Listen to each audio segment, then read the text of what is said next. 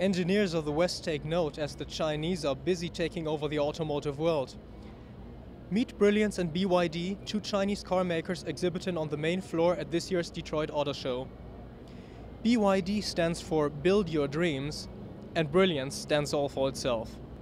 To aptly and objectively describe these cars, sometimes you just need to quote from the original press material. Take the Brilliance FRV. Quote, "The front V-style and the plump outline of the tail from the roof represent the fashion and power." Unquote.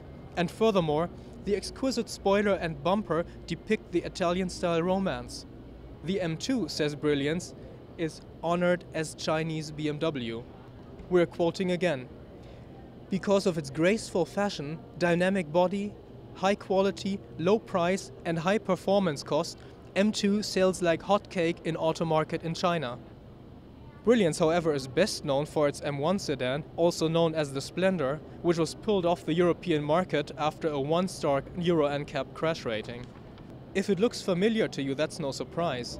It was designed by Giorgetto Giugiaro, just like the first generation Lexus GS, which was launched as the Toyota Aristo over 17 years ago.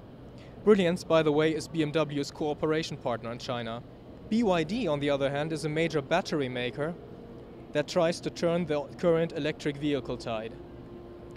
This is not a 1980s concept car, it is the E6, which we are excited about because it is designed to offer as much as 268 horsepower and 406 pounds-feet of torque. We look forward to testing that beast. BYD also offers dual-mode hybrids and conventionally powered versions of the compact F3 and F6 sedans. Note the tail light on this F6, a clearly upmarket touch and previewing the facelifted Mercedes S-Class. The F0 will look original to you, but it's just a rather clever copy of the European market Toyota Aygo.